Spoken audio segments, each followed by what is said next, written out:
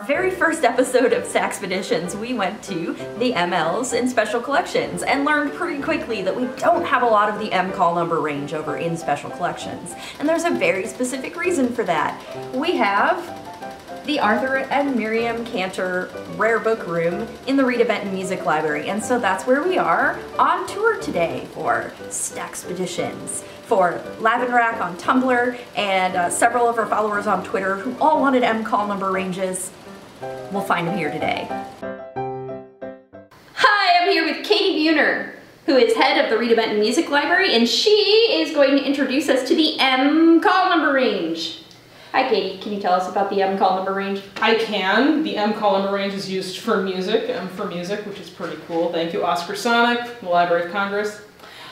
So we have three different sections in the M call number range. We have M, which is for score, so printed music, actual notes and staffs and treble clefs and whatnot. And then we also have ML, which is going to be books about music. So you have biographies, histories, books about philosophy, psychology of music. And then MT, which is music theory teaching, so books of analysis, where we break down music into its parts, books about how to teach music, all sorts of other teaching texts, and so you'll find methods books there.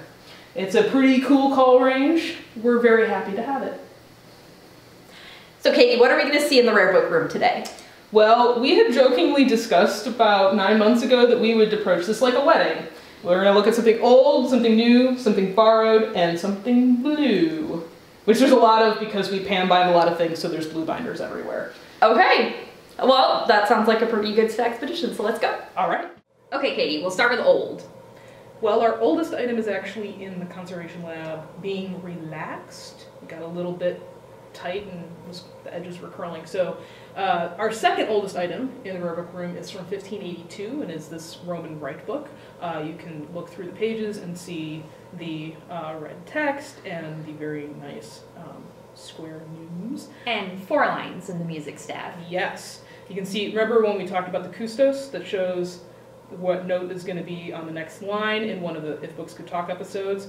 There's all sorts of gems like that in this text as well, and you can see this just lovely, I can't remember the technical word for Goffered edges. Thank you, Colleen. This is why I hang out with the Special Collections librarians. Nerds. And also some just really, the binding is lovely as well, these impressions. So, that being said, I had to pull out this item as well because we love to show this. This is another Roman Rite book, and it actually has this beautiful printing of the Guidonian hand. The Guidonian hand was used to teach singing to choir boys, and so each different part of the hand, in particular the joints, would be labeled with a different solfege syllable. And theorists can explain this much better than I can, but sure. It's a very famous mechanism from music history and music theory. Yeah. So it's wonderful to show. And this gets used in classes quite a lot. This gets pulled out for classes, for displays, for discussion. It's a very popular item. So, and it also has a lovely binding with some nice gold little bits on the spine and on the cover. So next up, Katie, is new. Well, I wasn't sure whether or not you wanted something new in terms of like published recently, or if you wanted something new to the room. But I went with published recently, but that being said, this isn't like 21st century, this is 20th century, but still, it's too fun, so I have to show it. As long as it's a favorite. It's a favorite. So this is actually a piece composed by a University of Iowa composer named Peter Todd Lewis, and he was the gentleman who ran the electronic music studio here at the University of Iowa. And this is a piece called Alcázar 3, and I think that you would in particular like to read the instructions. Start at the beginning, go to the end, and then stop. The Red Queen to Alice. Excellent instructions. And but the other instructions say the score is a maze, which is entered at the lower right, in which each performer proceeds to work through at his own pace, playing all pitches encountered in any register and as soft as possible. Exercise care and patience. When the final note is reached, sustain it for about 5 seconds, gradually diminuendo. The piece is over when everyone is finished. Optional, a player may start the maze again 10 seconds after completing his first round. And so this piece... Fluxus. There's other musical... Sure. But sure, yes. It has elements of that. And you can see the maze, and we have multiple copies, so you can have multiple players. But this is one of those pieces that, almost like some older songbooks, you could have 4 players standing in each corner, and they could all play off of the same score. So, yes, how good are you at mazes? It's absolutely terrible. Yeah, me too. So I want to hear this played, but I don't know that I want to be one of the players. So maybe one day. One day. Yes. Watch for it. Alcázar 3. Okay, the next one is borrowed, and for this one, I'm actually really curious what you find, because usually people borrow things from a library. You don't think of a library collection as... I don't associate borrow with the collection itself. And that's not the angle I took, because we don't tend to lend items or borrow items for the rare book room. It would be sort of odd. That's why I was a little puzzled how you go about completing the borrowed one. So I went with borrowed music. So a work that contains music borrowed from another piece. Okay. How's that? Nice. All right, there we go. Nice. So in this piece, this is called The Haunted Tower, and it is a comic opera in 3 acts by Stephen Storace, composed, performed in 1789, and performed at the Theatre-Royal in Drury Lane. You'll notice that it says the music is selected, adapted, and composed by Stephen Storace. So that means that he didn't write the whole thing. He's taken pieces from other people's work and he's tweaked them and made them into something new. And in particular, you'll notice this in the score. I'll have to go find an example, but there are many. And this was very common for comic operas of the day. In particular, I wanted to show this one. This is a song sung by Mrs. Crouch, and you'll notice that in the corner it says Pleyel. Oh! Because the music is actually by a gentleman by the name of Ignace Pleyel. And the reason that we probably have this piece, and it has music borrowed by Pleyel, is important to us is because we hold a very large collection of early editions of Ignace Pleyel's music. He was the composer that Rita Benton, our music library's namesake, studied, and so we have actually, I've looked it up before, and I didn't have my notes on it to pull for today, but I've actually looked up which piece this is using the thematic catalog she created of Pleyel's works.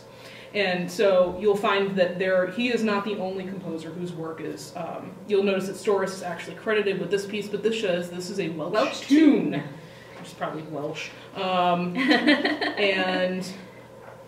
there are other examples in here.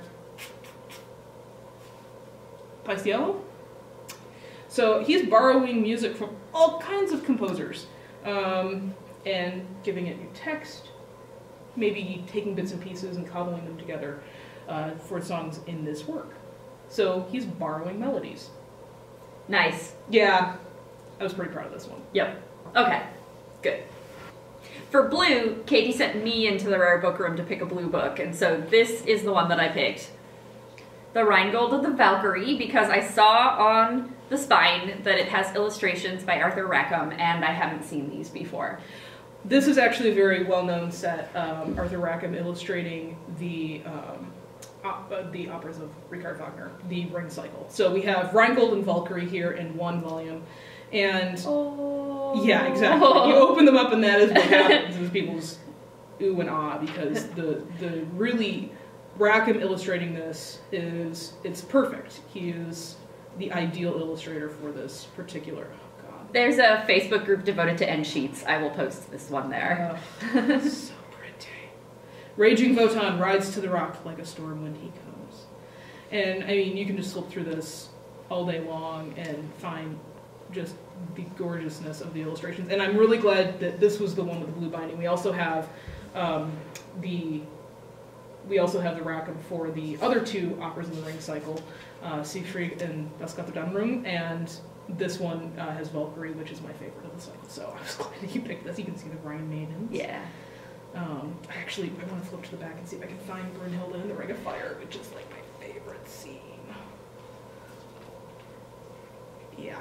Okay, that's incredible. It's dated 1910, and this particular book was dated 1913, but it said it was a 3rd edition, or 3rd printing. Yeah. So, as he moves slowly away, Wotan turns and looks sorrowfully back at Brunhilde. Oh god. I just love that. It's a marvelous scene. The color is really great too. And it has a blue binding. And it has a blue binding.